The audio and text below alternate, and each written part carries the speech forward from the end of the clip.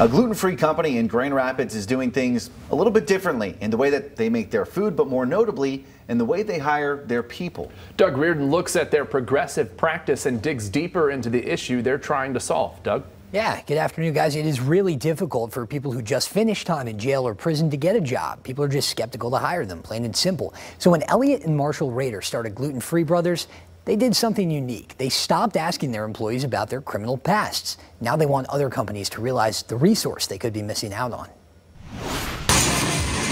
We make good-for-you food in good-for-you ways. Meet Elliot and Marshall Rader. The two brothers were diagnosed with celiac disease in their late 20s, making it uncomfortable at best to process the protein. It actually damages your intestine, joint pain, stomach pain, skin issues. At the time, Elliot was in tech. Marshall was in paint sales, and neither could find any good gluten-free options that worked for them. So they started making their own. The gluten-free world has come a long way since then. Now a zero-waste facility that runs on solar and wind energy. Gluten-Free Brothers is available on major retail shelves after opening just 10 years ago. But a closer look at the company shows they're doing more good than just making good food. Yeah, when you locked up, you away from society, you lose a lot. This is Daryl Streets. Got out and haven't looked back. For an armed robbery in 1983, Daryl got 20 years in prison. When he finally got out in search of a job, I went through a lot of different temp services with the broken promises that the company's gonna hire you. Company after company rejected Daryl for full-time employment. Until he found Gluten-Free Brothers. Last year, they hired him full-time. Oh yeah, I'll make it. Daryl now works at the same facility as his wife and pays his bills comfortably.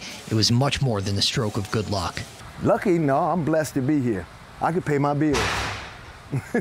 I can go home proudly. I think the shortage of labor is forcing the conversation in the right direction. Tony Gant is a policy analyst with Nation Outside. The group advocates for returning Michigan citizens after their time has been served.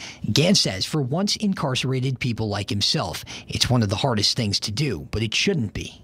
There are all these people that really do want to work, and a lot of data shows that people with criminal records or formerly incarcerated people are going to be some of the best employees that you're going to get, because they have, one, they know they don't have a lot of opportunities, and two, they have something to prove. Because Gluten-Free Brothers banned the criminal background question on their application, they couldn't tell me how many of their employees actually have criminal records. It's more about getting good work for them and for their employees, work period. Daryl wishes more places would do the same. It would be a nice thing because you got a lot of ex-inmates like me. We're willing to work, but ain't nobody willing to give us a chance. And we should note that right now in Michigan, both Kalamazoo and Detroit, those cities have municipal bans on the Ban the Box initiative. That means any contractor doing work for the city worth $25,000 or more cannot ask employees on that project about their criminal backgrounds on the applications. In the studio, Doug Reardon, Fox 17 News.